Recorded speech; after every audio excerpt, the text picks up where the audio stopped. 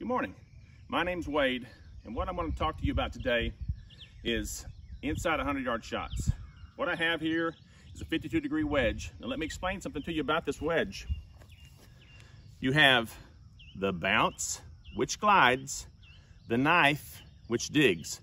We're going to initialize the bounce here. What we're going to do, when we set up to the shot, we're going to be slightly open. This will allow the bounce to glide through. Makes great contact. All right, the first shot I'm trying to produce here, my ball setup, is going to be set up slightly open, feet narrow. What I'm going to do is immediate wrist hinge like this, straight up and through. Okay, here we go. This will produce a 60-yard shot with this wedge.